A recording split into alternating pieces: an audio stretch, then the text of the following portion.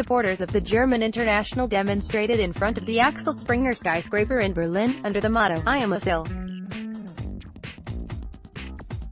They protested against what they consider to be unfair media coverage of the player, and waved Turkish flags alongside German ones. Getty Images, people gathered outside Axel Stringer publishing house to protest media treatment of Özil. Meanwhile, Vodafone have pulled out of an advertising campaign with the player. After the pictures of Özil and Erdogan emerged, they scrapped their first advertising clips, but now they've ended the campaign with the German entirely. Adidas, on the other hand, are standing by the 29-year-old.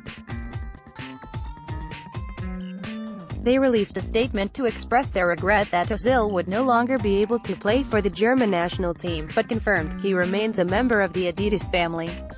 The playmaker has worn Adidas boots since 2013, and has a contact with them until 2020. It's good to see Özil still has his supporters. Hopefully he uses those who have let him down as motivation to put in more performances like Saturday's impressive showing against PSG.